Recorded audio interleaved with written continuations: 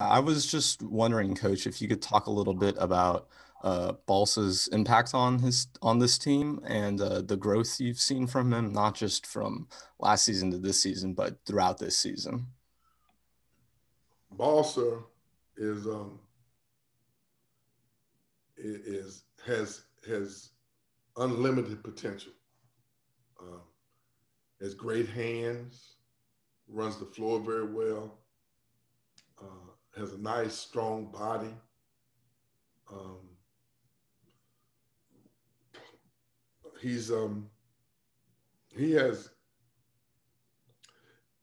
uh, and he this his I think you're seeing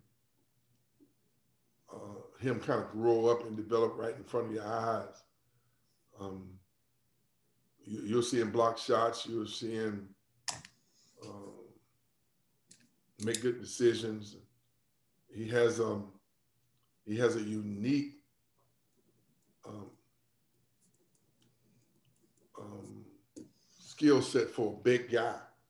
And the thing of it is, I think he's only tapped to part of his abilities in terms of.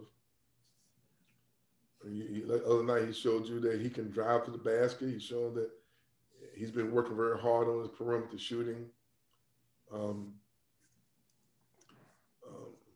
he has all the physical tools to be a very very special player, and he's agile, he's coordinated, and once again, you still his best basketball is still ahead of him. Um,